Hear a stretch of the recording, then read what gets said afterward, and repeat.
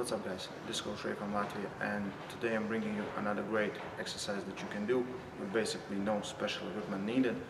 All you need is any gym that has a bar and towel. So what we're going to do is we're going to train our grip strength. It's towel deadlifts. I'm going to show you two variations of the lifts. You can choose which one you want more, and I will tell you what is the difference between those grips. So let's get to the exercise. So the first variation we're doing is with our thumb facing downwards. This brings more tension to your index finger, but it's basically working whole fingers of the arm equally. Take a normal deadlift stance, take a grip, don't let your fingers fall out or in. Just take a normal grip and hold it as tight as you can, and just deadlift.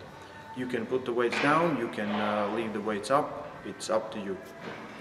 Second variation we're doing is with our thumbs facing upwards. This will bring more tension to your small or pinky finger.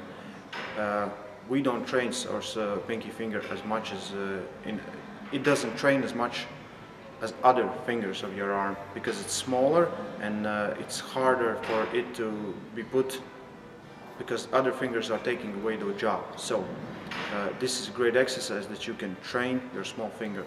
It's great for top rollers if you need to hold your opponent in with your arms, and it's great for hooks, for hook training as well, because you need to hold your opponent and be able to supinate him, and you will supinate through that small finger.